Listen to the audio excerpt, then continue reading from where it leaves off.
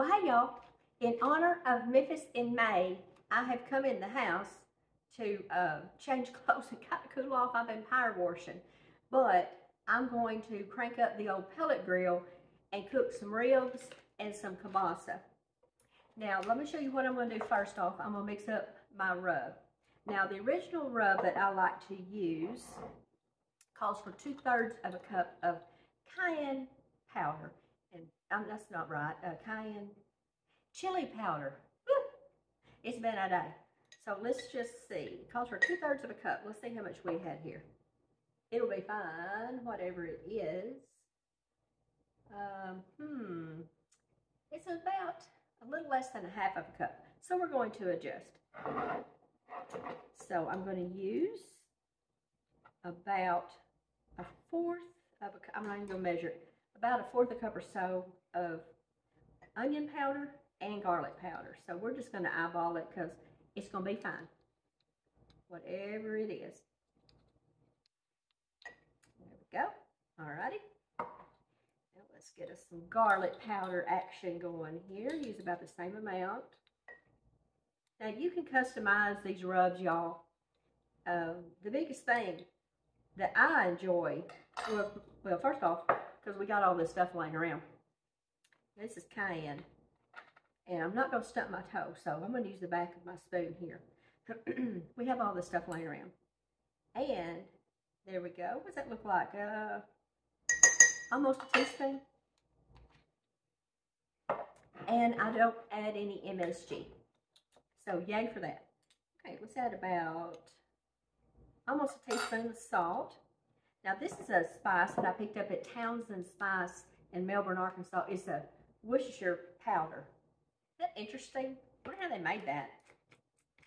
I don't know. Of course, now you know you could call it Worcestershire sauce. See, I'm going to use about a teaspoon of that. Put the lid back on there. All right. Now, let's get the lid on. We'll shake it up. Now, what I'm going to do today, I'm going to turn my pellet grill on 225, and I've just got some kielbasa. Now, these are butterball turkey sausage. This is the only one they had that did not have MSG. So, that made my decision easy, didn't it? And then I've just got some St. Louis style ribs I'm going to put together and put out there. So, let's see what we think here. Let's see.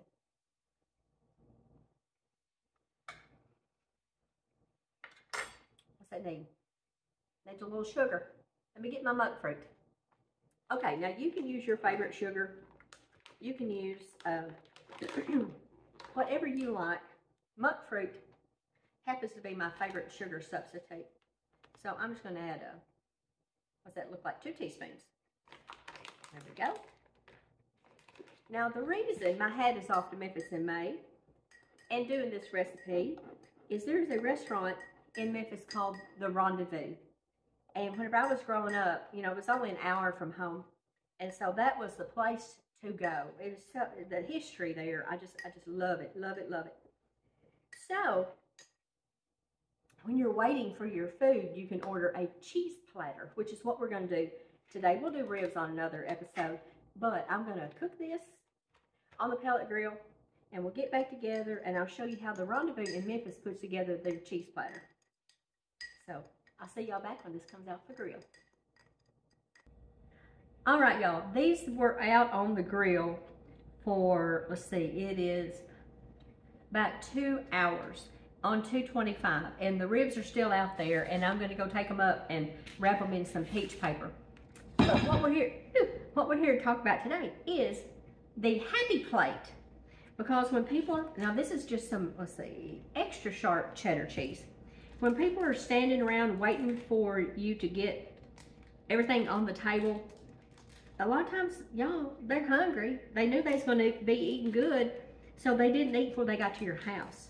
So a lot of times, just some quick and easy little finger foods are much appreciated. Whether it's a cream cheese with a pepper jelly on top of it. But I'm just going to show you real quick kind of kind of what this is. So, at the Rendezvous in Memphis, they will bring you the sausage cheese platter. It'll have your sausage cut up, it'll have some cheese on it, and it'll have some pepperoncino chilies, not chilies, peppers on it. And you can slice these. I've been snacking on this one, y'all. I got hungry out there working on that power washer. That thing will kick your hiney. What you talking about? But I'm just gonna cut these up, and you can cut these into whatever slice. If you want them to be thinly sliced, it depends on how many people you have coming over. Or you could do thicker ones, or if you're gonna do them on crackers, you have to know your crowd, y'all. And so I'm just gonna slice this up. Now this is a great thing to do on a big platter. You could just, I've been at friends' house when they've done this, and they've had a huge pile of kielbasa and a huge pile of cheese. But you could just do it for 1 or 2 people. It doesn't have to be a big deal. So I'm just gonna take a few of these. Now you could toss these in your, with some barbecue sauce if you want to. But I'm just gonna use a little bit of this rub that we made earlier. And I got a little too much right there in my hand, didn't I? I sure did. It's not gonna go to waste. Put it on everything else. Okay. Okay, so let's get us a pepper or 2.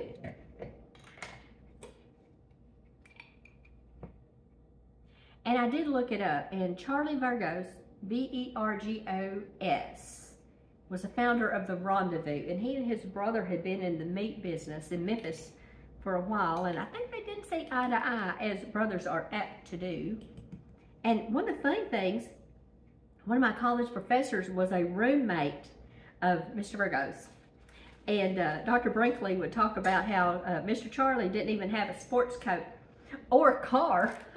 So whenever he would go on a date, he would have to borrow Dr. Brinkley's glad rags and his convertible convertible car to go sparking.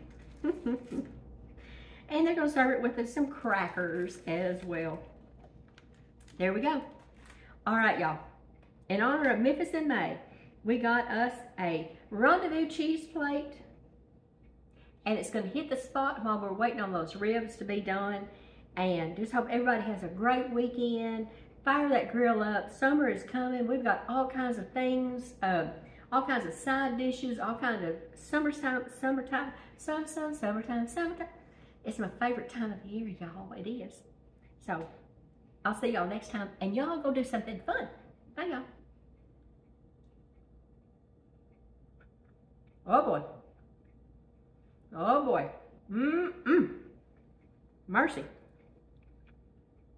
That's Larrapin, y'all. Bye, y'all.